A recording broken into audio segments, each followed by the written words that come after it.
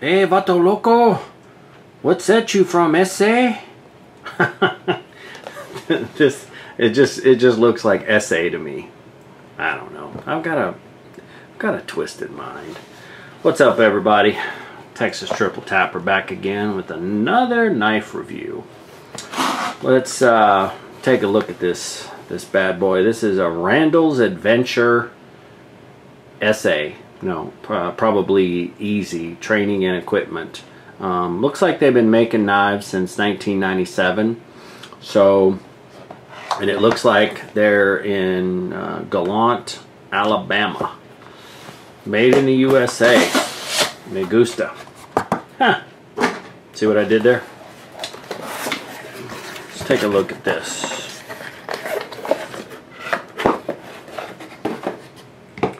Alright, so it came with, I think I took it out of the box already and was getting ready to attach it, but it does come with like a little paddle, kind of a clip that you can affix here to the different parts of the sheath. You got a little bit of paracord down here. You can, use this. I mean, I don't know if this is enough to actually go around someone's leg. I don't, it wouldn't go around mine. But I mean, you could use it for whatever. Like a previous knife I was showing, a buck knife, it has, I like this little kind of forward assist. I don't know, I just think that's cool. You can, it doesn't require you to, kind of yank it out and just free it with the one hand. Hard Kydex style sheath. I really like this knife. I think it is a beautiful knife. I mean, just beautiful. And it has all the accoutrements of it, being tactical, survival, bushcraft, fieldcraft, whatever the hell you want to call it, type knife. Pretty good size knife. I mean, let's see how far. Yeah, I mean, this thing is, she's a big one. Got the pommel here with the lanyard hole. Don't know what's going on there.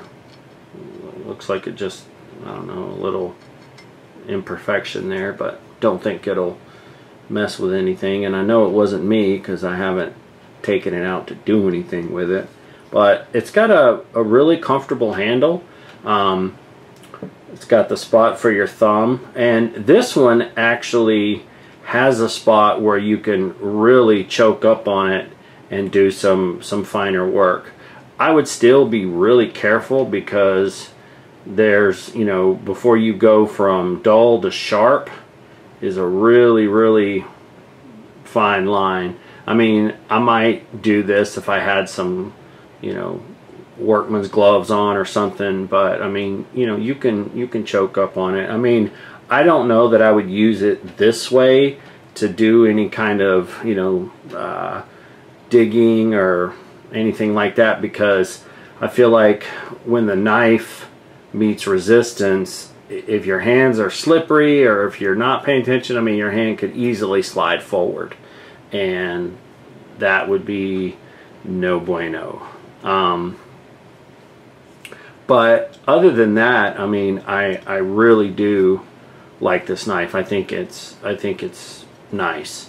I always try to look at some of the knives. I look at the spacing between the handle scales and the steel, and I don't like to be able to get my thumb in gaps around here, and so I think it's nice that you can't do that on this knife. And it wasn't a really expensive knife, and I don't even think this is, it's not a Tops, it's not a buck knife, it's not a Spyderco, it's not one of those huge name brands.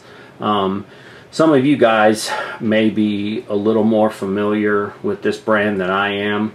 I like the knife. It was a good price point, and so I figured, what the hell, I'll check it out. So that's pretty much how it came to end up in my house. So And so far, not regretting anything.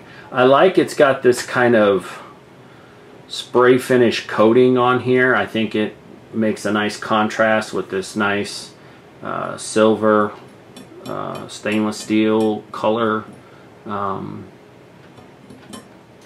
contrast. I just think that's nice.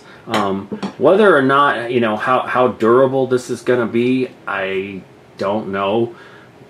That is a concern I have, because on other knives that I have that kind of have that kind of coating, we'll bring out the Tops knife again here.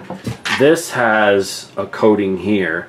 This coating is so fine and so slick, like I just, you know, it doesn't feel that much different than this part of the steel. But on here, I mean, I could really feel it, you know, and like I can just tell that something has been coated on there. And like kind of here at the tip, it looks like it's a little bit uneven.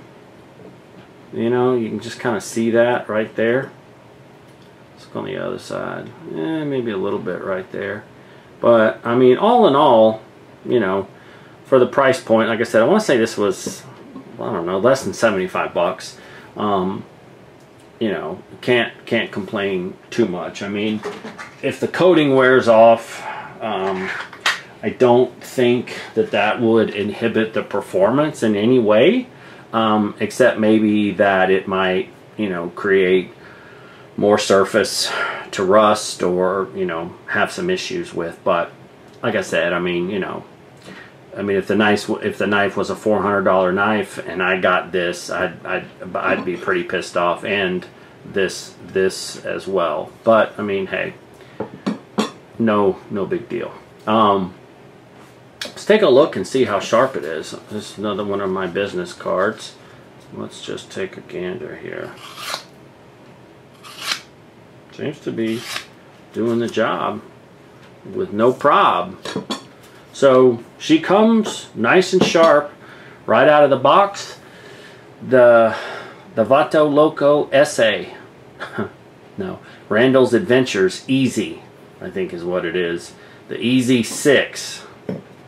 And this says the Rowan Easy 6. So, I mean, it's not super heavy, but it's definitely not, I wouldn't say it's lightweight either. It's somewhere in the middle. I mean, it's a pretty good sized knife. I'm curious. Let's take a look and see something. Let's see if we can figure out. No, it won't be there. I wonder if we can get a...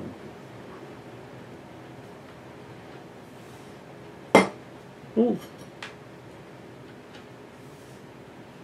Seems like it's got a pretty good balance to it. Oop, as it falls off. I mean, it's pretty well balanced. I don't feel like when I hold the blade like this, I don't feel like it's forward heavy, and it's not back heavy. I mean, when I hold it out here, it feels really good in the hand.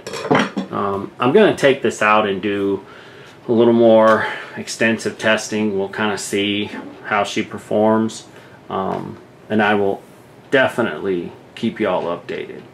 Hope you guys enjoyed this simplistic review. If you have any questions, comments, you know where to leave them. Until next time, Texas Triple Tapper, out.